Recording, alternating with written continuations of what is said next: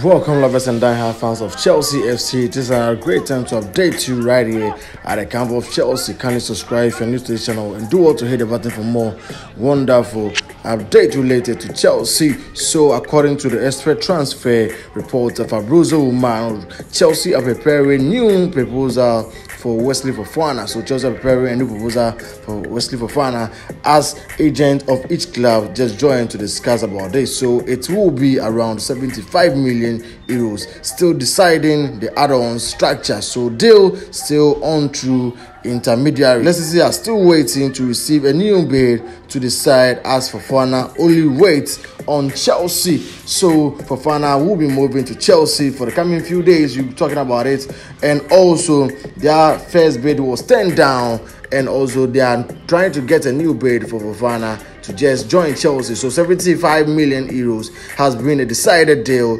but the add-ons are still impending to be discussed about. So let's hope that this deal is going to be another done deal for Chelsea FC to just have this wonderful signing of Fofana. This is a new update.